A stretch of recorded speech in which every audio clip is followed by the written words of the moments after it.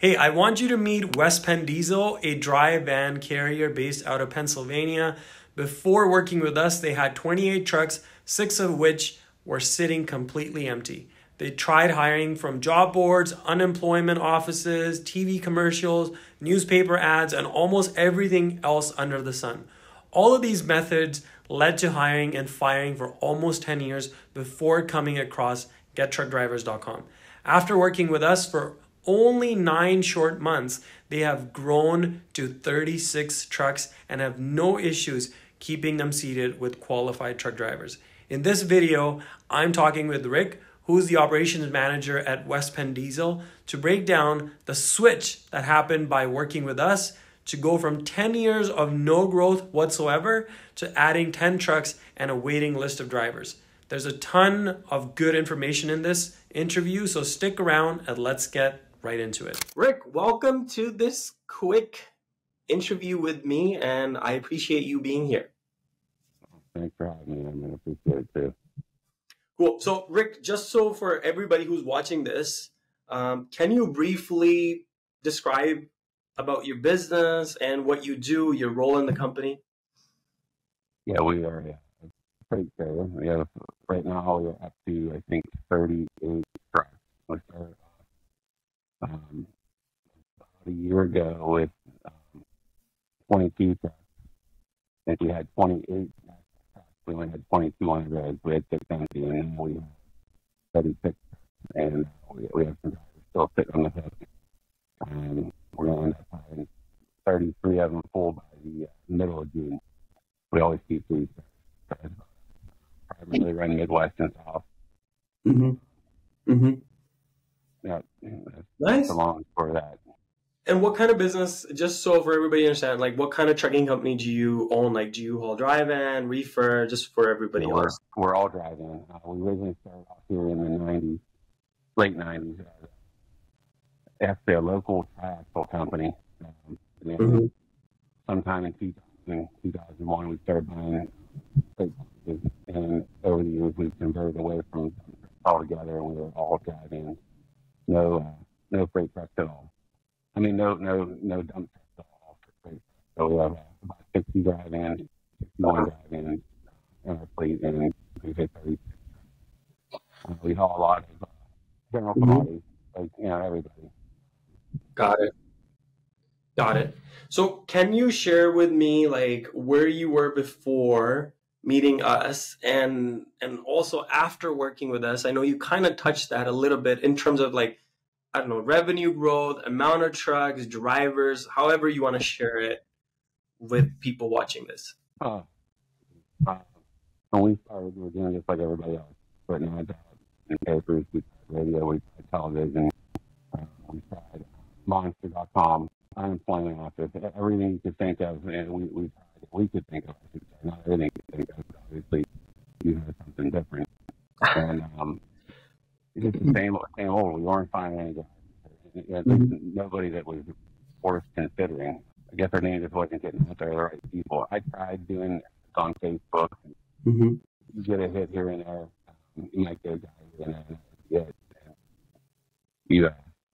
You feel like it was a waste of your time spinning your wheels. And was posting around at somebody who applied, and on their website I came across gettruckdrivers.com. I just wondered what that even was. So then I started poking around, and that's when I called you, and you were like, "Where in the heck did you come from?" And here we are now. And we, as I said, we started off.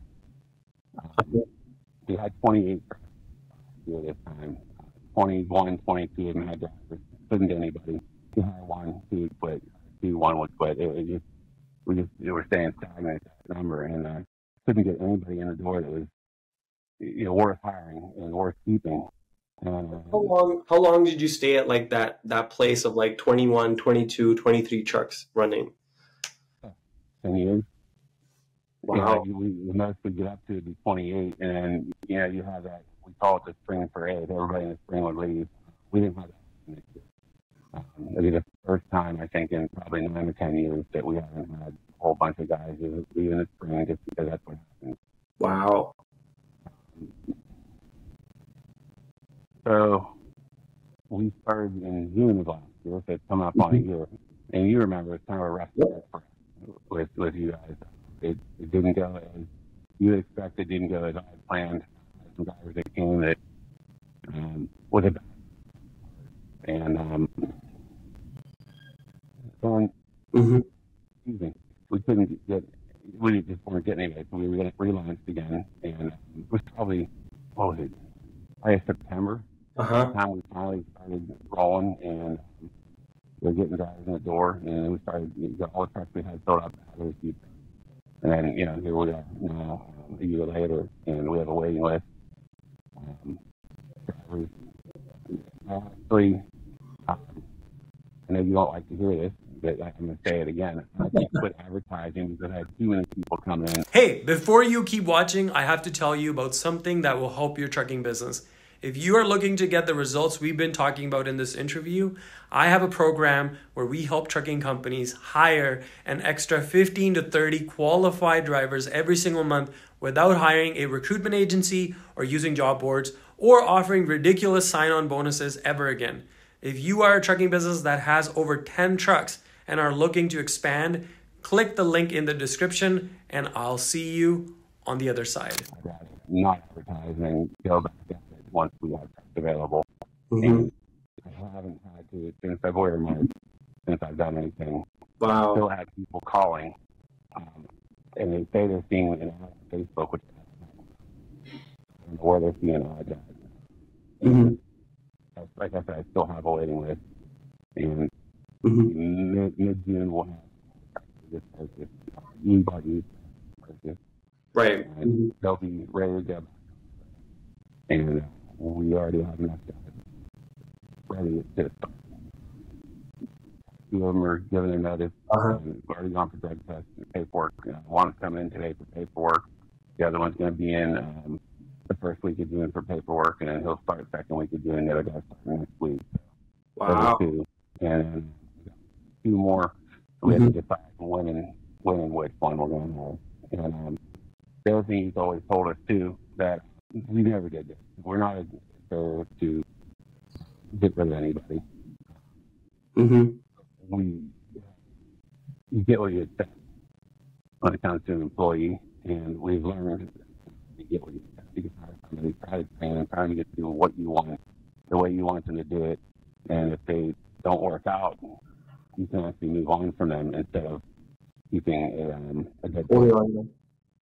And you had done that in the past because you guys couldn't fill that truck and you're like, let's make this work. Let's make this work. Now you're like, if you're not productive, dude, you're off the bench. Like you're out of the truck. I'm bringing the next guy in. So you feel like you have that power now? Is that what you're saying? Yeah, absolutely. Yeah. A year Nice. ago, I never would have done it. 2 years ago, I wouldn't have done it. Now it's gotten to the point where we give you, we don't give you 2-3 weeks, but 3, 4, 5 months. We give you a chance and you try to work with you. And so far, we've only had one that we've had to do that with, but it feels bad to have to let somebody go, but it's nice to at least know you have it. And unfortunately, we can do that and grow business with quality guys instead of more holder. Wow, I love it. This is more than what you've told me, like when we've spoken, one-on-one. This is great. I love this. So so you're a true success story because 10 years, you guys weren't able to grow. You're just maintaining the fleet the best you can, hoping it stays at that level. And now, boom, like basically in like 9 months, 8 months really, you've like added 10 more trucks or 33% growth in your business. Yeah. Wow, that is amazing. And you're growing with the right kind of drivers and you can be picky about them too. Would that be a fair statement? Absolutely. And we're being a little more picky about it. Well, which I know, again, you don't like that either. No, that's good. I like that. And I think that's great. The way we tried to do things in our whole entire lane, where all the lanes are at, it just didn't seem to work. We couldn't get anybody that would fit what we needed, what we wanted, and how we wanted it to work. And we tightened up, and so far we're happy with the results. And we hope that they continue to go this way. I'm sure they will, as long as we, continue to be the way we are and do what we're supposed to do. And we need to lean on you. That's something I try to not do also, is not be a burden with whoever's helping me, So. I know your personality for sure. So let me ask you this. So what were the main challenges you faced before? You kind of touched on it a little bit, but let me give you more context. Did you feel that the only way to grow and get new drivers was the job boards or the recruitment platforms that you were using, that was the only source for you? What has changed for you, really? Over the years, we knew there was something else out there. We didn't know what or where, how to find it. There's no way all these other trucking companies around us can grow from 10 or 15 trucks to 90, 100 in 3 or 4 years, and have something else, whether it was your platform or somebody else's. Which I don't know if there is anything else out there like this, to be honest with you. Thank you. But we just didn't know where to go. And we finally started finding boards that were worth using about 2 years ago. And they helped us a little bit, but nothing like this. There's no way to explain it until you experience it. You have to be a carrier that you said is open-minded, willing to do what you're told instead of doing what you think you need to do, because if you own a company, you know how to do things, and when you really don't when it comes to recruiting. So there's no way to say other than that. If you think you know it all, then just keep doing what you're doing, and good luck to you. If you're willing to be open-minded and be uncomfortable for a while, then this is it. Be uncomfortable, because that's what being a business owner is about. If you're uncomfortable, you're not going to succeed. I wish everybody would be the same way you are in terms of growth. I mean, most people are. Like, let me put it this way. Most people you attract who you are, right? So I tend to attract people who are kind of like me, which is kind of like you, right? So most of the people that I'm bringing, and I'm sure you remember in commitments, I asked during our enrollment call, I'm like, hey, time, open-minded, decision maker. I don't know if you remember that chunk. Like that's like Bible to us here. Yeah. So how has your process changed, or how has your process for hiring drivers have changed since working with us? All it's changed is we have more guys to pick from, so you can be more picky instead of just taking whoever comes in the door. So we actually have,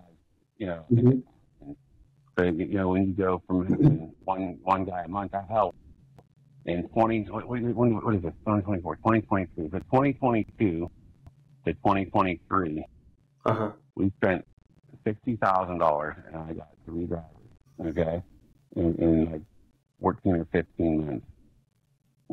It was pointless, and I spent that much. I mean, we did. Let me just do the math here real quick. Sure. We were probably around 30,000 we spent with you so far, and we've grown as much as we. Wow. So you've actually, if we put an ROI to it, so you put 30K in and you've grown by additional 10 to 15 trucks, and then 33%. And then that's good. That was just in the time from like July until February. And again, remember, I haven't done anything since February because I haven't needed to, because guys we all have are good. We're every time we already have somebody lined up. I know it's going to get to a point where I'm going to need it. Again, it's going to come, and it's going to come sooner than later. But it's been a nice wave, we'll say, to ride for the time being. And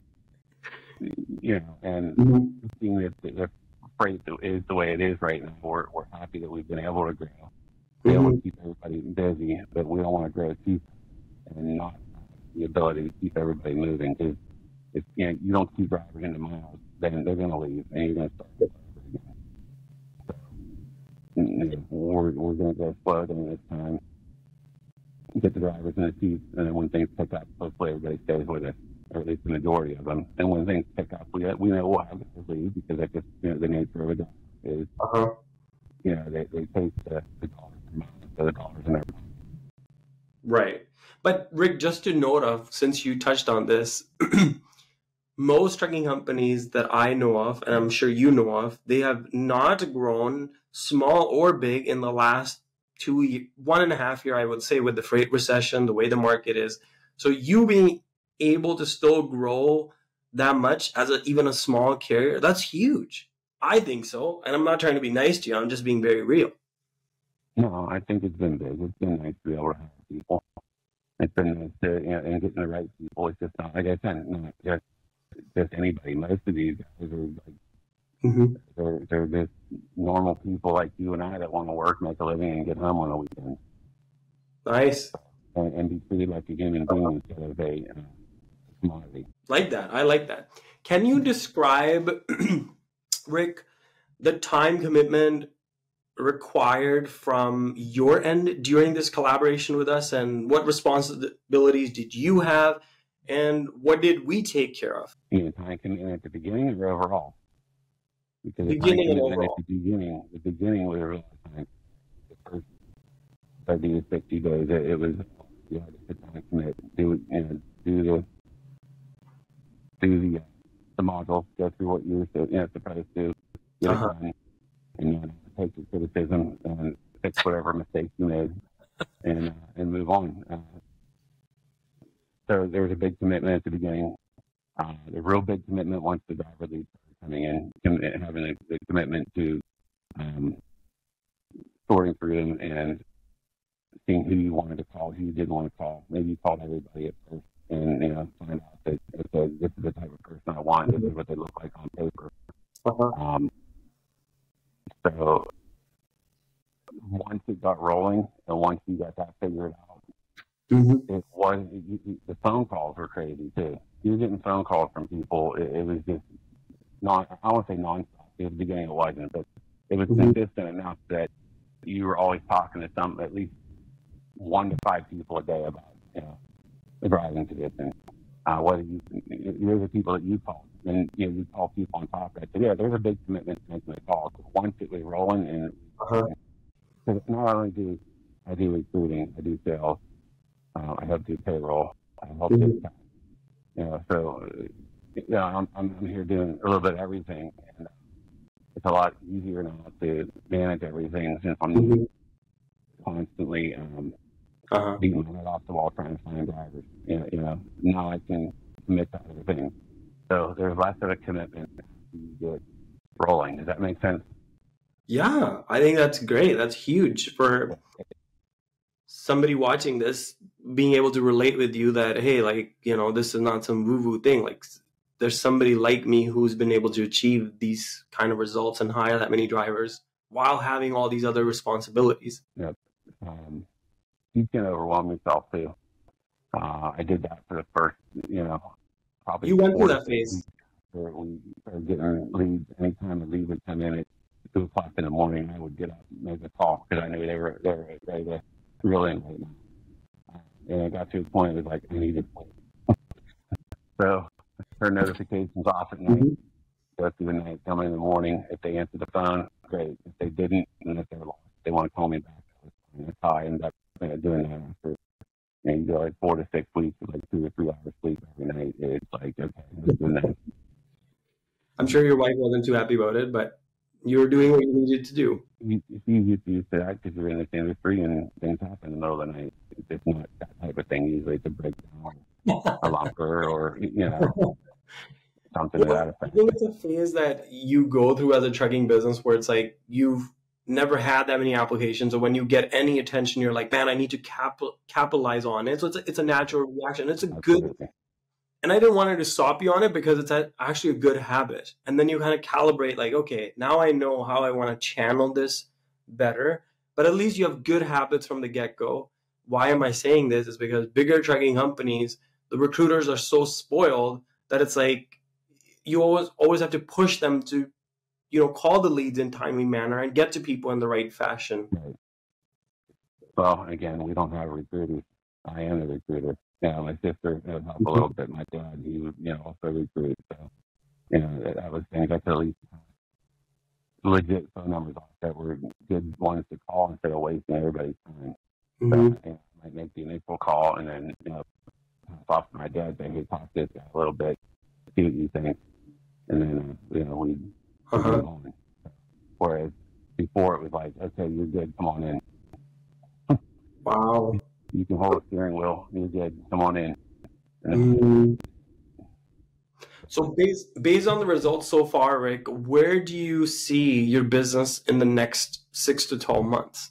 Depending on the market, I say the market, the way the freight is. I mean, if it stays the way it is, probably maybe 2 or 3 more, and that would be it until things pick up.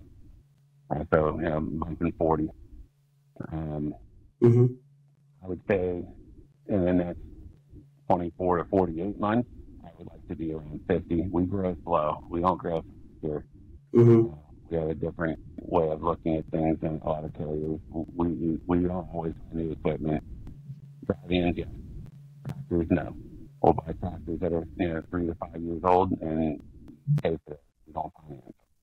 So that equates to slower growth because you want to be able to have that equipment that your payments are going to be your maintenance on. But it's just a different philosophy we have in a lot of carriers. So, and everybody has. Yes, go ahead. I'm not saying we don't, but we just we open up periods of repair. We can work on everything. We work on transmission, rear end, engine, tires, brakes, everything. We work on everything top to bottom, front to back. So, emissions, we can fix anything emissions related because a lot of people can't do that. So that's where we were able to start is having an older truck that we can work on and get out there. And we also are excited that we have a tow truck, which that sounds goofy to have a tow truck, but if we break down, we're not going to sit on the side of the road for 3-4 days or in a truck stop or at a motel. The driver is going to have a truck. Within, if it's 8 hours away, within 10 hours, he has a truck. He's in a truck, and we're telling the other one back to fix it. We just found that it's more economical. So how do you do that? Do you have like a dedicated driver that knows how to do the towing, or do you do it? How does that work? We have a mechanic that he works in the shop, and then if someone breaks down, he's the one that goes out and pays. Wow. That's a huge thing. Like most trucking companies don't have anything like what you got. Even some of the big ones. Yeah, we thought that was big, and we've only had a tow truck for 3 years, but it's been the biggest asset, I think, of anything else that we've had here. And getting the driver's comfort in the truck. I mean, I don't know if it's the place to talk about that, but we do things in our trucks that most carriers don't do too. So guys always complain about it. It's with trucks. We don't have that complaint just because of what we do. They just don't like switching trucks. But when you only have to move your food and your clothes, it's just like a game changer for a guy. You go into the truck and it's equipped with everything you need to live. All you need is your food and your clothes. You move on. Wow. So were you surprised? You kind of touched on this in some ways, but to ask you like point blank, were you surprised by the results you got working with us? Yes, absolutely. Yep. I didn't know what to expect at first. And once we signed up and signed on, it's like, okay, yeah, this is definitely not what I expected. Didn't have a clue what to expect. But yeah, the results were, for us, like I said, they weren't immediate, but they were within a couple of months, which is not as quick as you would like to have seen it. And we hung in there instead of bailing. And here we are. So, yeah, absolutely. The results were phenomenal. There's nothing else that you can do. As a carrier, if you don't know about this, you're not going to. I don't think you're not going to figure it out, but it's not going to be the same. You're not going to have all the tools that are in the background. Wow, that is amazing. So, if someone's on the fence about working with us, what would you tell them? What would I tell them? Yep. Don't do it. I don't need any more competition. So if that tells you, if you're on the fence, don't do it because I don't want your competition. I'll just keep taking guys. So take that as you will. It's just the opposite is what it really is. If you want to get drivers, you better do this. Because the competition in this niche isn't there. It's not that. It's completely different than anything that you will think of as a carrier. And if you think you thought of it, then go ahead and keep doing what you're doing. Obviously, you're calling for a reason, just like I did. And Rick, it's interesting that you say that. A lot of carriers ironically feel the same way, jokingly, even what you just said. Like, I have people, like last week I visited a company in Oregon, 400 trucks, and they were like, I was like, hey man, what would you tell another trucking company who was looking to, I wasn't even doing something like this. It was just a fun thing. And he's like, Amrit, to be very real with you, like, I just want to keep you a secret. Like, I don't even want people to know about you. And I've gotten trucking companies I've seen trucking companies who are current clients or active clients or past clients who've gotten kind of upset that we work with somebody not too far away from them, and in a positive or a negative, however you want to say it. But they were like, man, like, they're going to have now the edge that we have, right? In some ways. Well, it's not just about having the edge. I mean, the edge just gets the driver's foot in the door. If you're full of BS and just telling a guy what they want to hear, they're going to figure it out. And you're gonna have turnover still. That's something that my dad and I have a difference of opinion on. He doesn't. He tells them it's good.